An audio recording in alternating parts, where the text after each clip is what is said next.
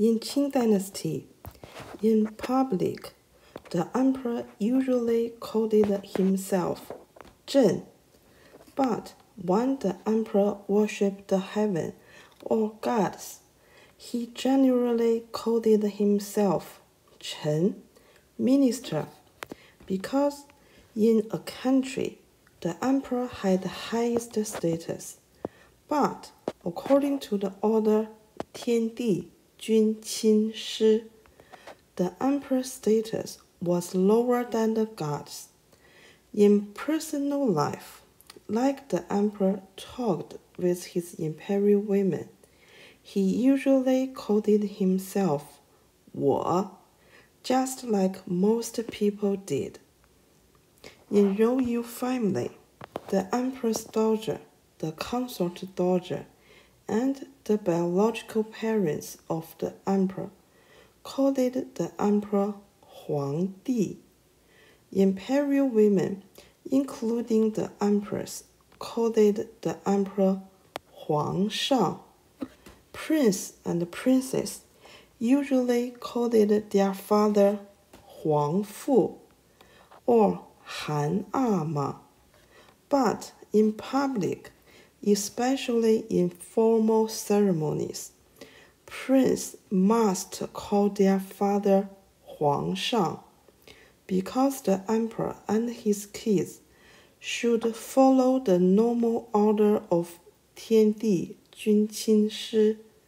So the royal kids should respect their father as the emperor first, then as the normal father.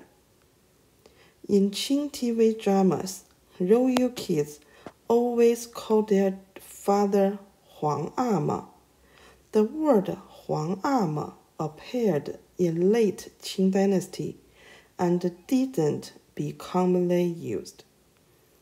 For government officers, they should call the emperor 皇上. When the officers met the emperor, the first thing they should do was paying respect to the emperor. Han Chinese officers said, 臣恭请皇上圣安, while Manchuria officers said, 奴才恭请皇上圣安. 臣 and 奴才 equals I, which was used by the government officers to call themselves before the emperor. In Qing dynasty, the emperor was Manchuria people. Manchuria government officers had a more close relationship with the emperor, so they called themselves 奴才.